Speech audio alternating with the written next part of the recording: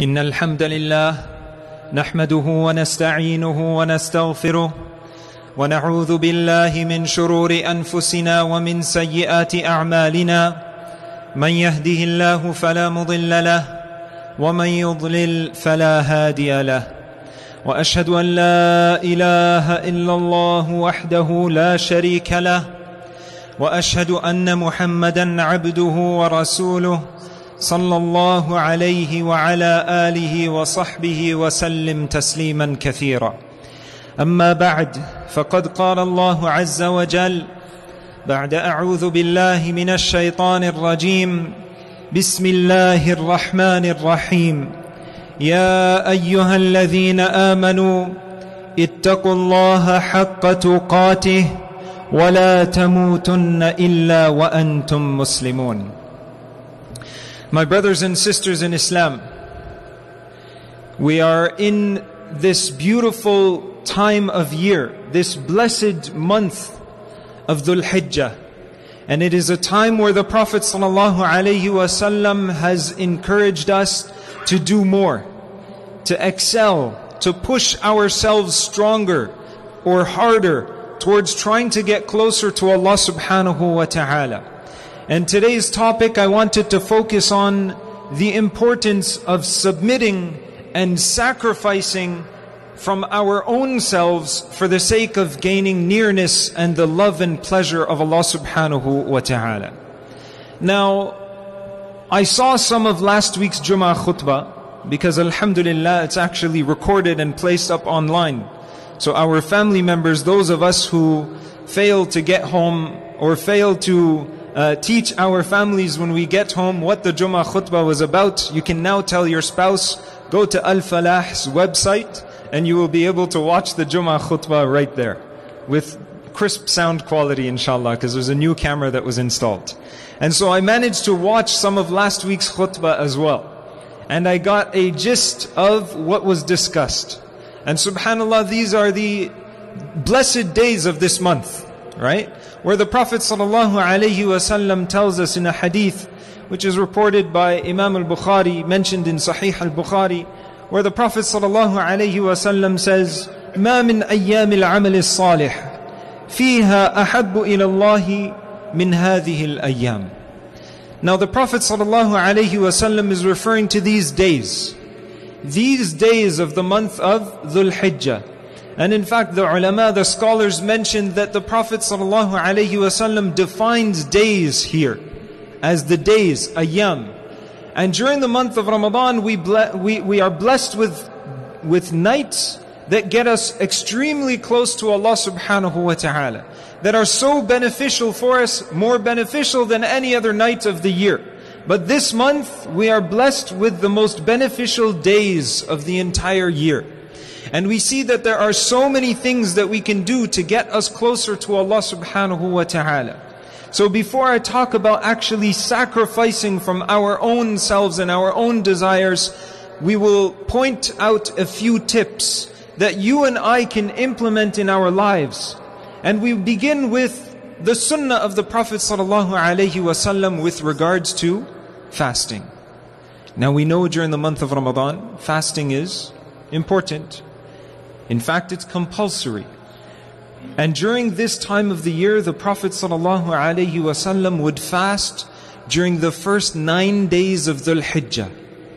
Now we said that these are the most blessed days. These 10 days are the most blessed days.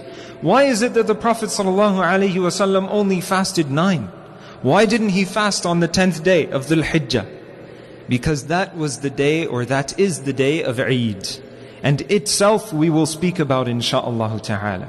So the Prophet ﷺ would single out times during the year other than Ramadan to fast, extra fasts. So we know that the 3 days in the middle of the month, Ayyam al-Bid, right? The 3 days in the middle of the Islamic calendar's month were the days where the Prophet ﷺ would fast. We know that on Mondays and on Thursdays the Prophet ﷺ would fast. And we also know that he would fast during these first 9 days of Dhul Hijjah.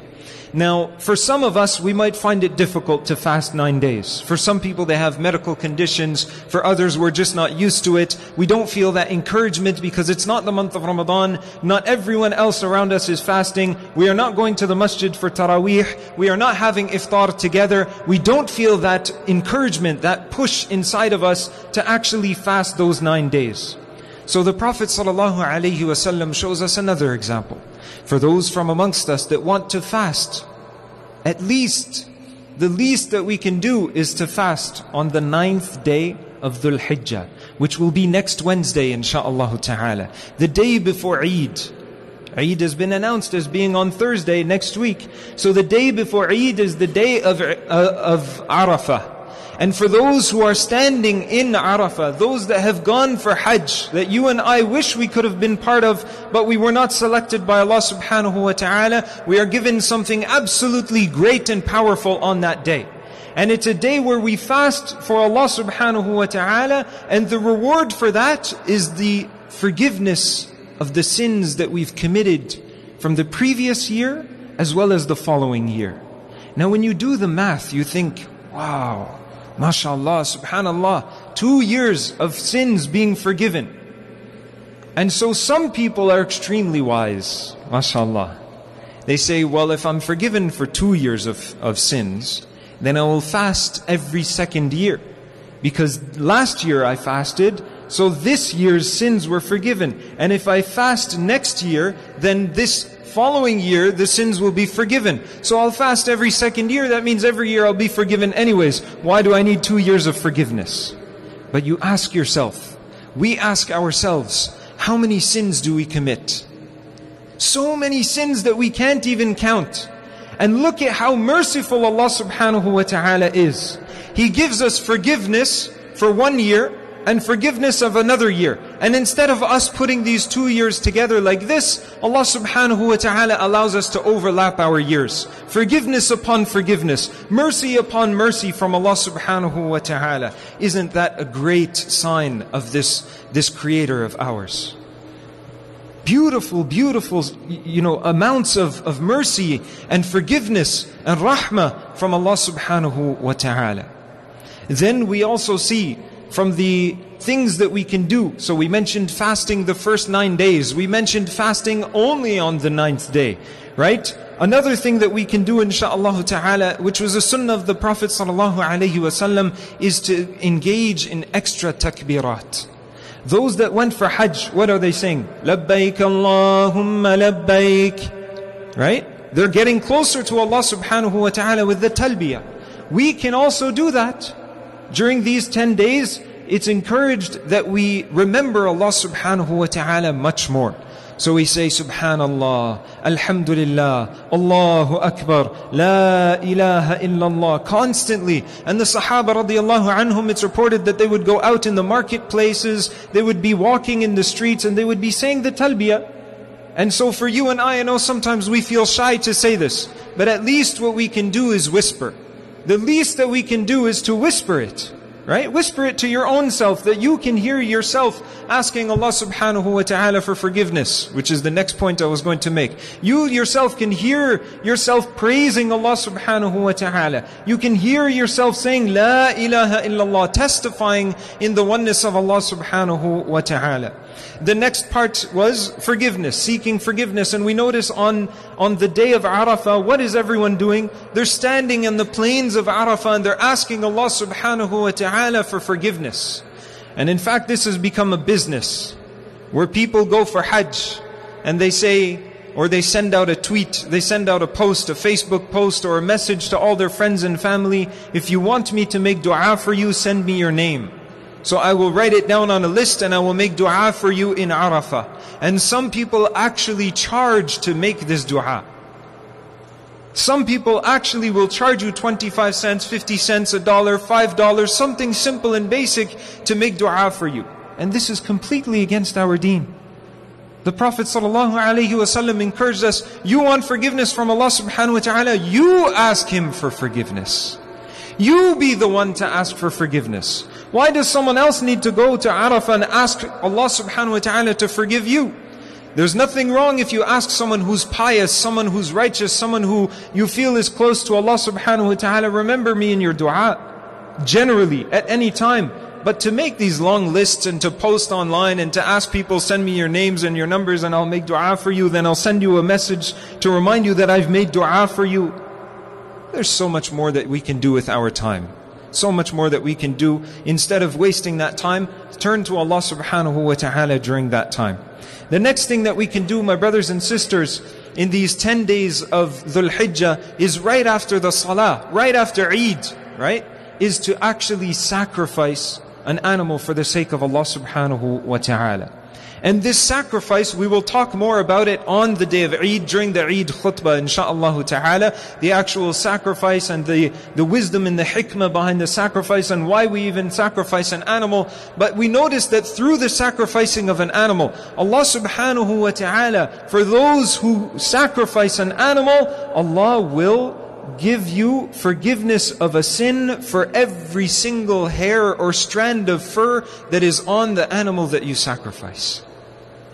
Now we mentioned forgiveness upon forgiveness. 1 year of forgiveness on top of another year of forgiveness. And now Allah subhanahu wa ta'ala is showing more mercy towards us.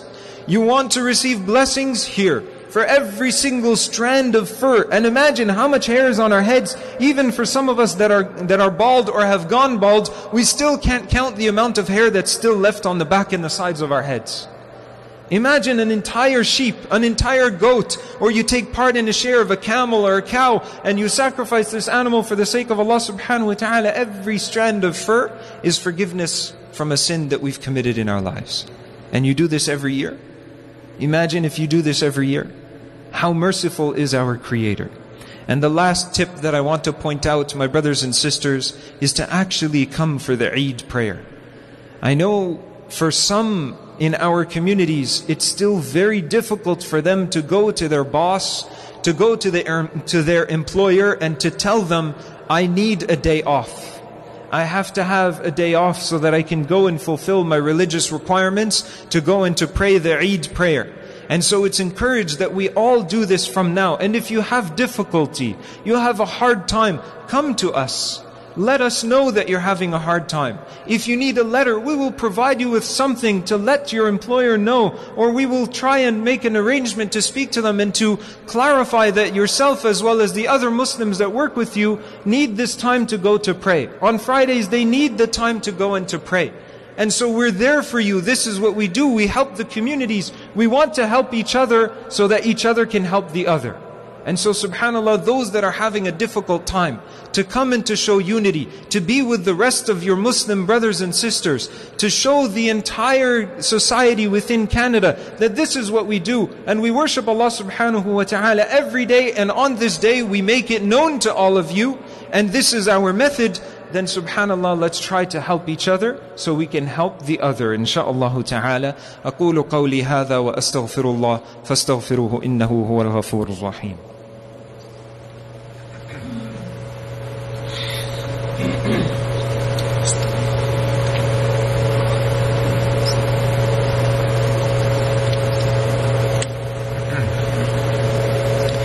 الحمد لله رب العالمين والعاقبة للمتقين وأصلي وأسلم على أشرف الأنبياء والمرسلين نبينا محمد عليه أفضل الصلاة وأتم التسليم. أما بعد, my brothers and sisters in Islam, Allah subhanahu wa ta'ala highlights for us the story of the building of the Kaaba, the story of Ismail and his father Ibrahim alayhim as-salam when they're building the Kaaba. And he says in Surah Al-Baqarah, وَإِذْ يَرْفَعُ إِبْرَاهِيمُ الْقَوَاعِدَ مِنَ الْبَيْتِ وَإِسْمَاعِيلُ رَبَّنَا تَقَبَّلْ مِنَّا إِنَّكَ أَنْتَ السَّمِيعُ الْعَلِيمُ. So in this verse, Allah subhanahu wa ta'ala shows us that Ibrahim and Ismail alayhim as-salam, prophet, and his son, who is later to become a prophet, they take part in building the Kaaba together and putting this house of Allah subhanahu wa ta'ala together. But in the next verse, and this is the verse that I actually want to focus on, the verse we recited is just showing us that they stood there, built the Kaaba, and then they stood in front of it and they made dua to Allah subhanahu wa ta'ala. And in the next verse we see how they made dua for me and you. How they made dua for you and I. How they made dua for each and every one of us, for our family members, for our children, for our parents, for our great-great-grandparents, for our great-great-grandchildren.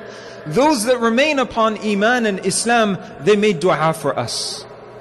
And so our father, or great-great-grandfather, you could say, the Prophet Ibrahim and his son Ismail alayhim as-salam, they remembered us in their dua when they said, رَبَّنَا وَجَعَلْنَا مُسْلِمَيْنِ لَكَ وَمِن ذُرِّيَّتِنَا أُمَّةً مُسْلِمَةً لَكَ وَأَرِنَا مَنَاسِكَنَا وَتُبْ عَلَيْنَا إِنَّكَ أَنْتَ التَّوَّابُ الرَّحِيمُ. So they turn to Allah subhanahu wa ta'ala in their dua and they say, رَبَّنَا وَجَعَلْنَا مُسْلِمَيْنِ لَكَ. Make us from amongst those who are Muslim, as in we submit to you. وَمِن ذُرِّيَّتِنَا. And from those who will come from us, which is you and I, who believe in Allah subhanahu wa ta'ala, who submit to the will of Allah subhanahu wa ta'ala. And this is the time of the year where we submit. We submit in many different ways. And you think of the sacrifice of Ibrahim and Ismail in that action of actually, and we'll discuss it next week during the Eid Khutbah, of sacrificing your own child for the sake of Allah subhanahu wa ta'ala.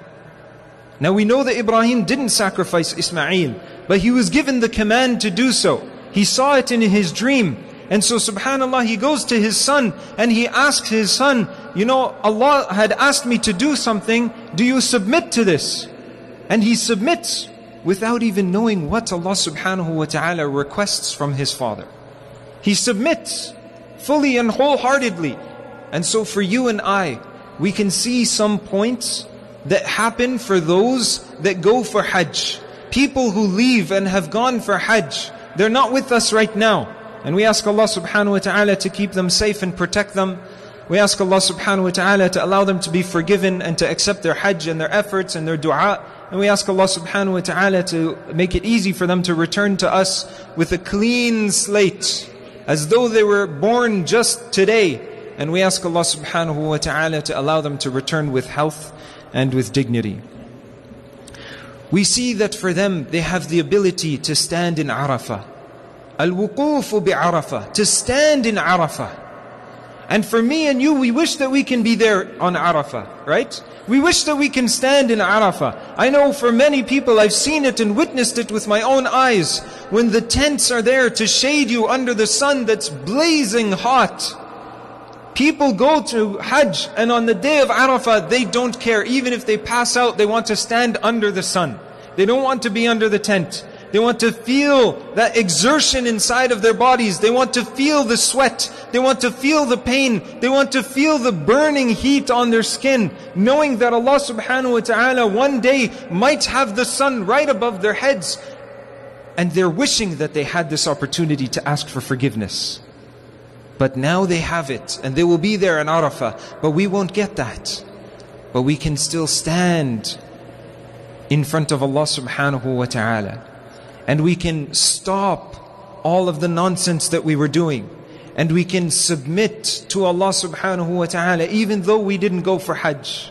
We are right here in Oakville, in Mississauga, right? In the GTA. But we're submitting to Allah subhanahu wa ta'ala on the day of Arafah, before it and after it. We notice that for some they feel, you know what, I wish I can sleep in Muzdalifah. I wish I could just lay down on the ground, on the sand, on those rocks, on the gravel, and just sleep there in the middle of the desert. I wish that I can go for Hajj. I wish that I can be from amongst those. Allah subhanahu wa ta'ala gave you a nice beautiful bed. He gave you a nice beautiful pillow maybe. A nice, down comforter where you can cover yourself and sleep comfortably. Yet you can still wake up in the middle of the night, whether it's the night of Muzdalifah or any other night of the year. And you can still get up from your sleep and pray to Allah subhanahu wa ta'ala. Sacrifice from the softness of the mattress and the pillow, and pray to Allah subhanahu wa ta'ala. We also notice for those that will sacrifice an animal, right? Some will complain or some will feel sad within themselves that I want to sacrifice an animal but I can't afford it. Some of the students as well, they say I want to sacrifice an animal but I can't afford it. Some parents, they might feel, you know what, subhanAllah, I can't afford it. I have so much debt and I have so much on my mind and I'm not making enough money and I can't afford to sacrifice an animal. Sacrifice your desires. Sacrifice your desires. Sacrifice what you feel is taking you away from Allah subhanahu wa ta'ala. And we notice that subhanAllah as parents, and I saw this as I was driving in for Jumu'ah, I noticed at the corner of Erin Mills in Eglinton, there was a family that was standing there, the mother and the children, and sometimes you can learn from others about your own self. I noticed that they were standing there, the children waiting for the mother to cross the street, but she's too busy sending messages on her smartphone.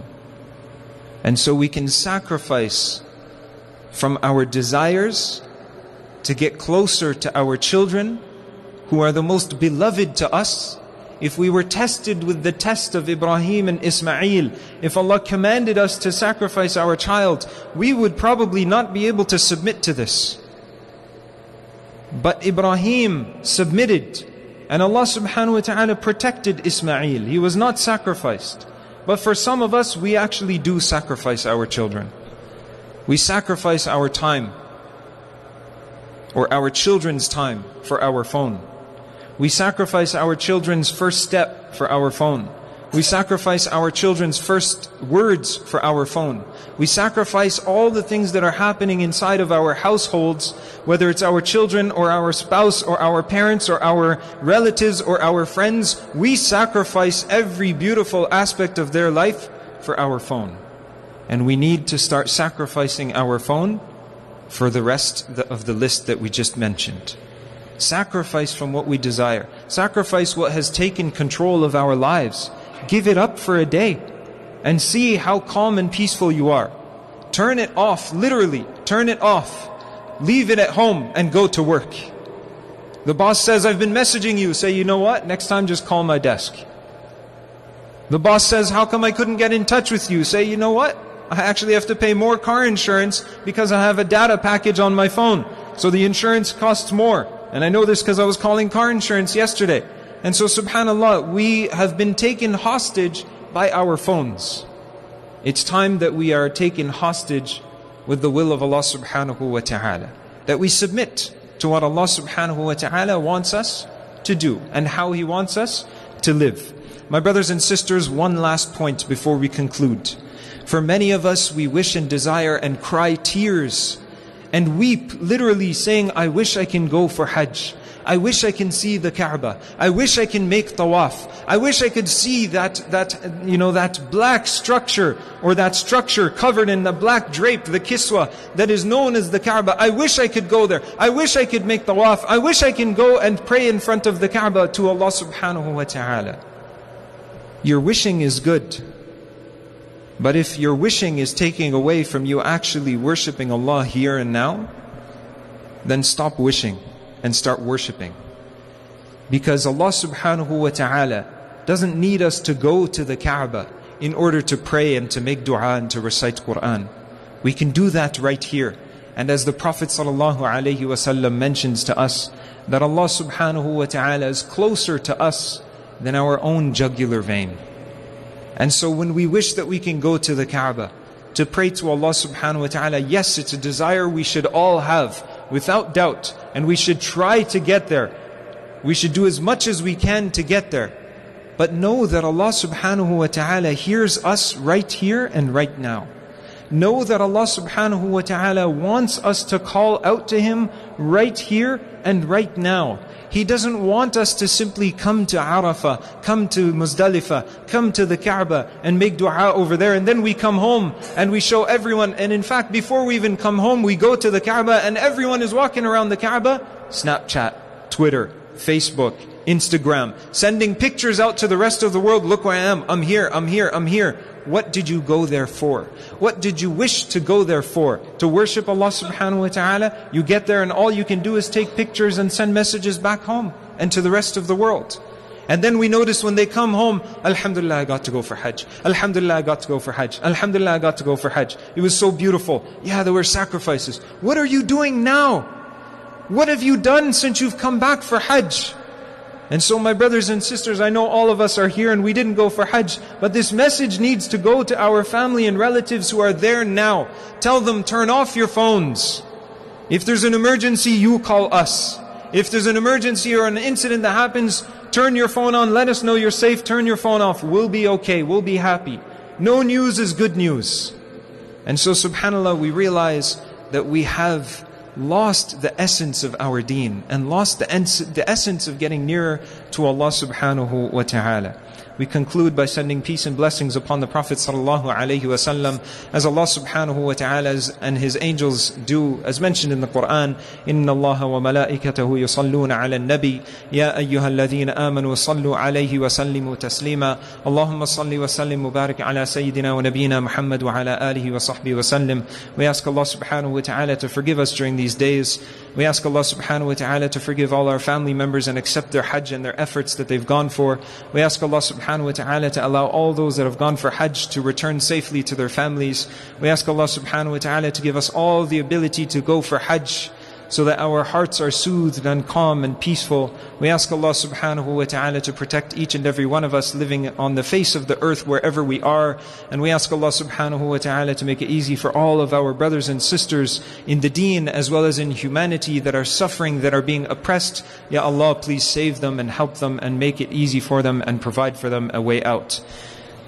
إن الله يأمر بالعدل والإحسان وإيتاء ذي القربى وينهى عن الفحشاء والمنكر والبغي يعظكم لعلكم تذكرون اذكروا الله يذكركم وادعوه يستجب لكم ولذكر الله أكبر والله يعلم ما تصنعون أقم الصلاة.